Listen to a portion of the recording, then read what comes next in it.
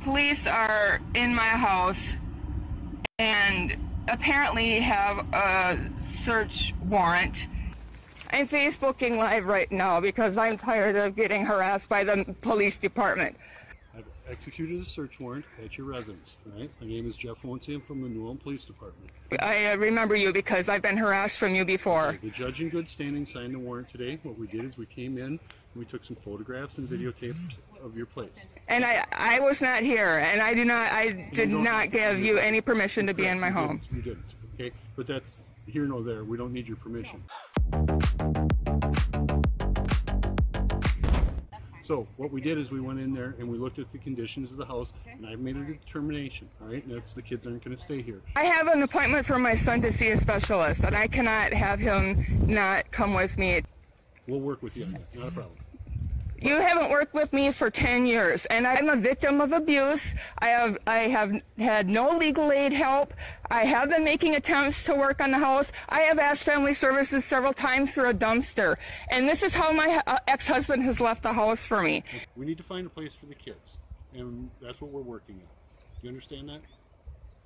I do not and cannot have the boys go anywhere because I'm not doing anything criminally wrong. Melanie, I'm Lori from the county. And yeah.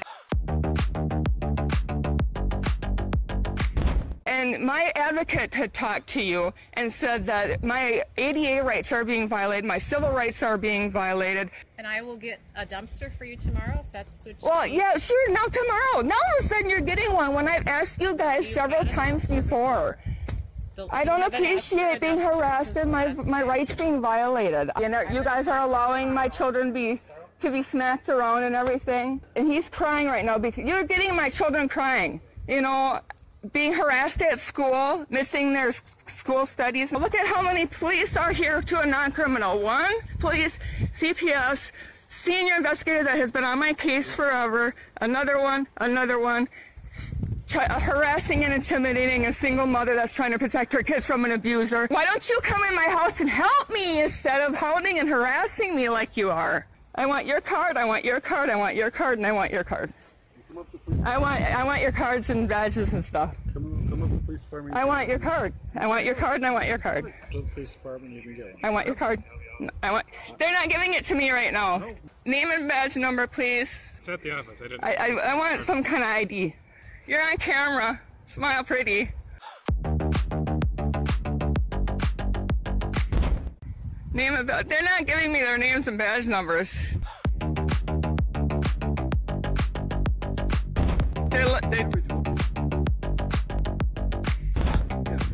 This is Mr. Jeff Wonsi.